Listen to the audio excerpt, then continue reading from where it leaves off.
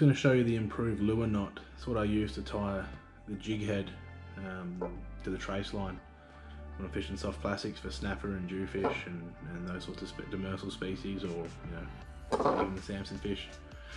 This is one of the Seal Star soft plastics, 6 inches long, it's white, quite a flimsy tail.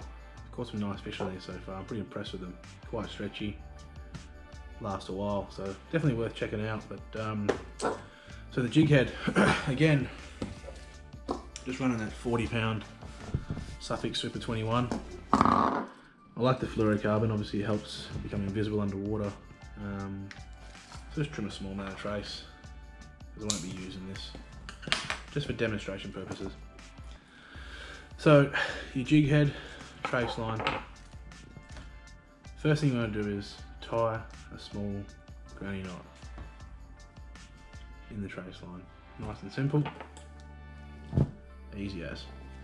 Pass your tag end through the end of your jig head, or if you're using a popper or a diver or whatever lure you are, then you pass the tag end up through the granny knot you created,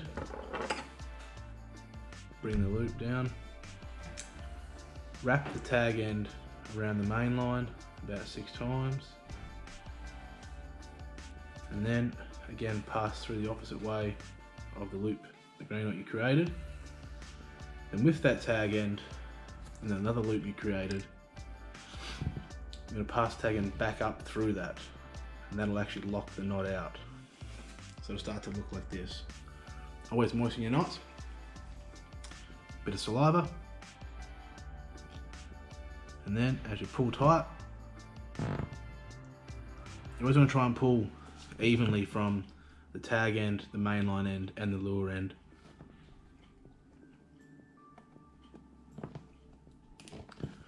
It'll lock the knot out nicely, and that's the improved lure knot.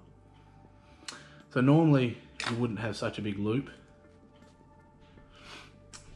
You'd make sure the loop is actually pulled down a bit closer to the end of the lure, but what that allows is absolute freedom for that lure to move when you're using it.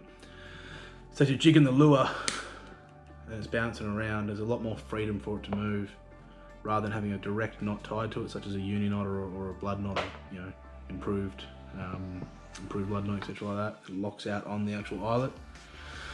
This knot is mainly used for divers and poppers, but I've just always been using it for the jig heads. Find it works quite well. Never had an issue with it. Super simple. That's that one.